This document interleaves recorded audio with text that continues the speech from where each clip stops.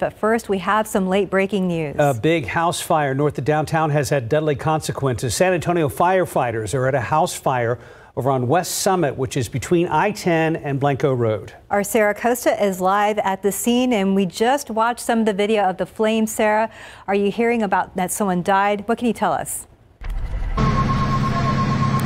Good morning, Mark and Steph. The firefighters now in the kind of mop-up cleanup stages, but we just got an update from the San Antonio Fire Department. Unfortunately, a man died in this house. He was asleep on upstairs of the house, and he was unable to make it out of the fire and passed away because of this fire. I'm going to step out of the shot, and you can just see the damage behind me. But really, when we arrived, I want to show you the video that we saw when we first arrived.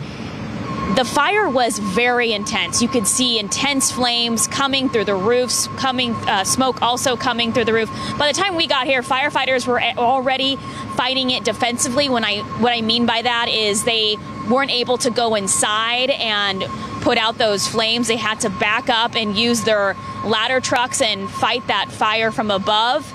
Firefighters say it was a couple living in the home, and that fire started around 7:30 in the morning when they got that call. It started downstairs of the home. The woman was awake in the kitchen. Firefighters say she was able to get out safely, and she is not injured. But by the time firefighters arrived, they say those flames were just too strong, and they were unable to go inside and rescue her husband.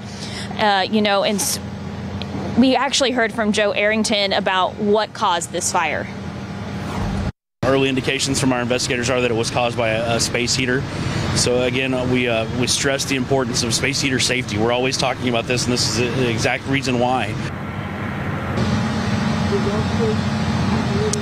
A space heater, and they're not going to be investigating for any foul play. Unfortunately, we saw them pull out the body of that old man earlier. We spoke to neighbors. They said that this family has lived in this home for over 60 years.